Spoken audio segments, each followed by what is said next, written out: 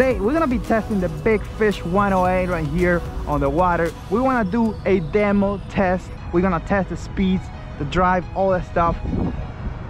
Let's see how it goes. Right, so what I'm gonna do is I'm gonna start slow. Just gonna go like how you normally would go. But first, let me just drop this rod on the water because we might just get a fish. There you go. We just might get lucky and get a fish. Now I'm going easy speeds, like I could maintain this like for a long time, forever pretty much. We're going at 2.8 miles an hour, 2.9 miles an hour, easy speeds. I can maintain this forever. Super awesome stuff. I don't feel anything, I don't feel fatigue or anything like that. I'm gonna turn here because I hate fountains, like they creep me out. I just turned. Look at this sharp turn for a 10-foot super wide boat. Crazy turn. Now the water here is calm. If you go somewhere where it's choppy or something like horrible waters, the boat is not gonna perform the same way. But again, if it's super crazy, this is not the boat for that type of waters. Heck no. And actually, just gotta be careful. You gotta see if it's worth going out, because if the water is really nasty, don't even get on it. I want to hit it up a little bit, see what's up. This is not like the fastest speeds that I could give it, but we're getting 3.6. I could probably maintain this for a few minutes, not like a really long drag out process. 3.4. Like if there's a lot of current and I have to keep going, I can maintain this. But I see I'm slowing down already. 3.2. I want the sun. I love going this way, I hate going that way. Oh my god, fish. Shit. I just saw a fish right there in front of me. The beautiful thing about this boat is like you could just stand up without even thinking about it. You see so high that it's like sitting in a chair, and then you could just cast and catch your fish. Maybe we get lucky and get something. It's back on the water, the bait. Very close to the bank, but I want to go like really fast and then go in reverse. That's gonna be the reverse test. 4.2 miles an hour, 4.3, 4.5, 4.4, 4.4. Oh my god, what's gonna happen here? Grass. Ooh, can't hit the grass.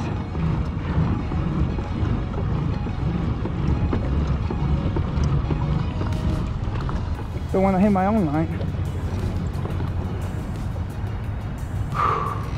I would say that was a pretty good test.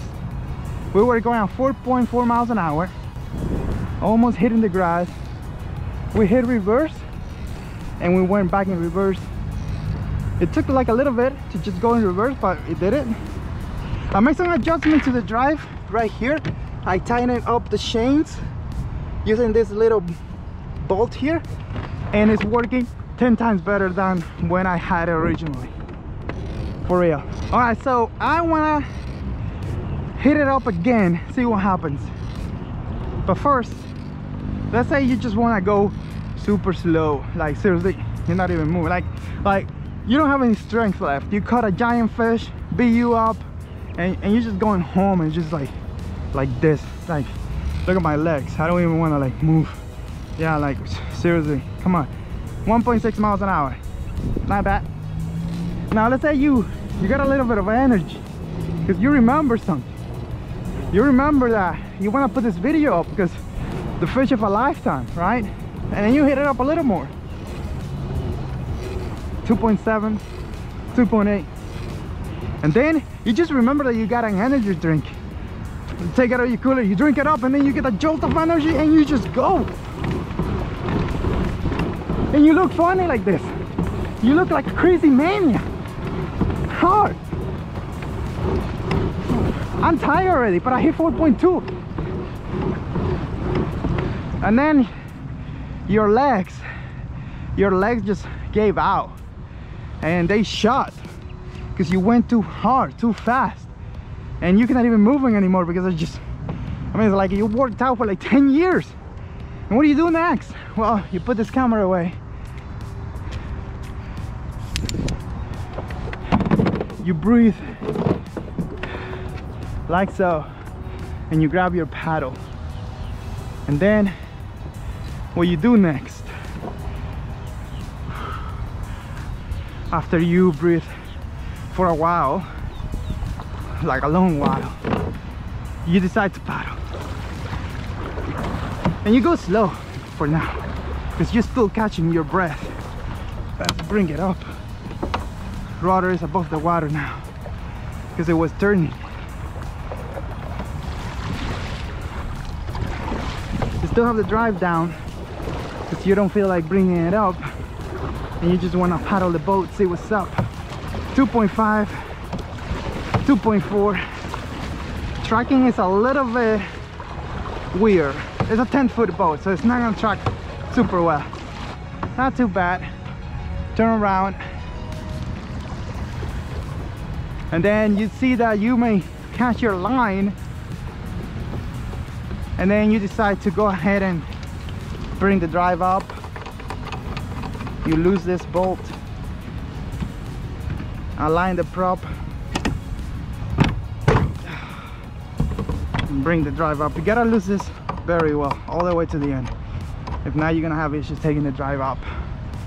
You're still catching up your breath, but you still want to go fast. You want to show that fish to the world, guys.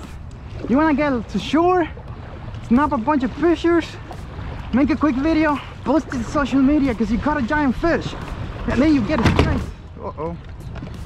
And then the drive falls, but do this, it won't fall again. See how I put the prop there? You could do that, it won't fall again. All right, let's get back to the story. So you gotta go to shore. You gotta get to shore quick. You want to tell the world about your fish, and then you just hit it hard, and you try to paddle this thing that is 38 inches wide and only 10 feet long, and you're getting 3.4 miles an hour. Not bad at all, guys. Not bad at all. And tracking doesn't feel that bad. Let's just let go, see what happens. I mean, it's a 10-foot boat. It's not gonna track like, oh my god. But you could paddle it. Again, calm waters. I always do my tests on calm waters like this because it's easy to replicate the results. If I'm doing this type of test on like really crazy nasty weathers, the results are gonna vary. They're never gonna be the same, and it's gonna be impossible to compare one boat to the other. I do want to do like take this boat in super nasty conditions and talk about how it happened, because the video is gonna be terrible. It's gonna be super windy. It's just gonna be a mess. All right, so we cover paddling, we covered the drive.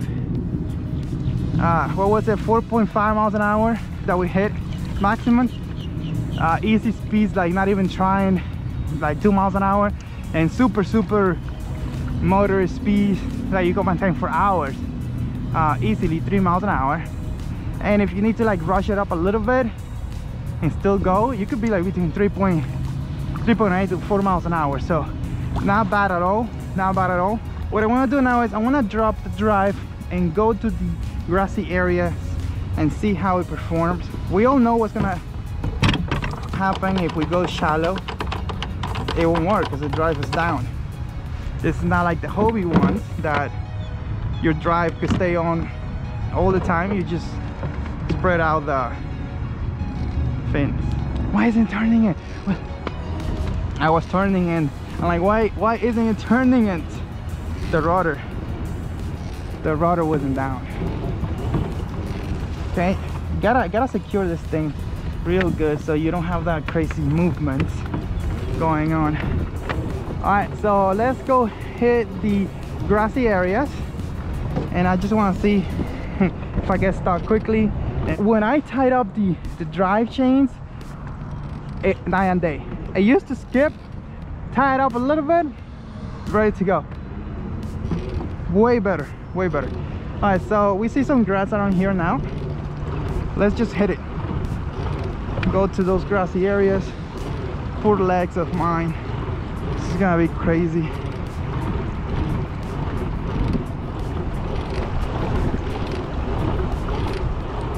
I think there's fish around here. I don't know how I'm still going. This is like grass county. Okay. All right, can I still go? Oh my god, this is bad. Seriously, I'm stuck. I can't move.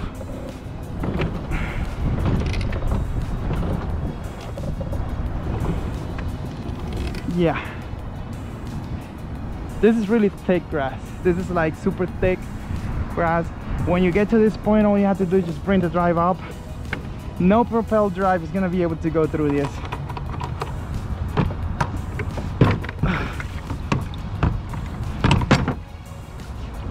OMG, look at this.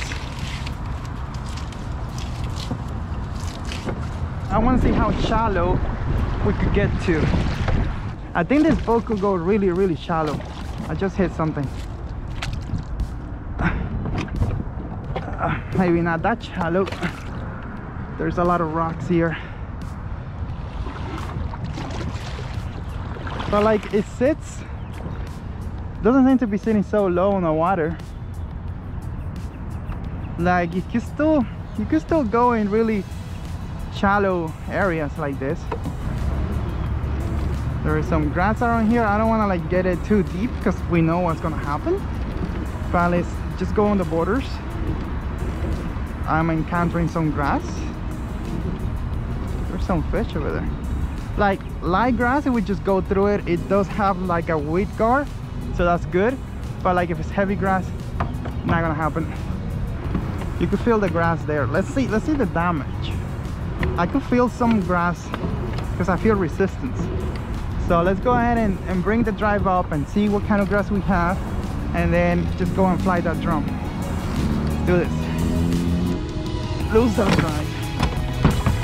And then see some grass there.